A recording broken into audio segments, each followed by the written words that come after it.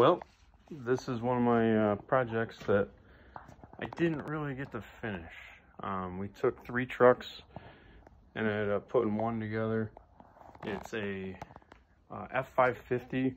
It has 6.4, and 6.4 was locked up, had about 100,000 miles on it. Seems pretty common for those. And we ended up splicing it at the A-pillar through the floor.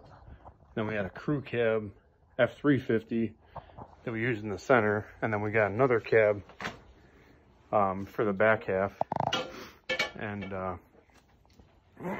as you can see, we're not done, but I mean, there's a lot of truck here.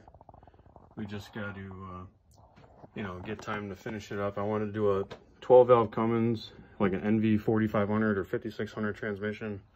I actually had all that stuff, but I ended up selling it with another project for my brother-in-law, and so now he's got twin turbos on it, and that's actually the cab off of that truck.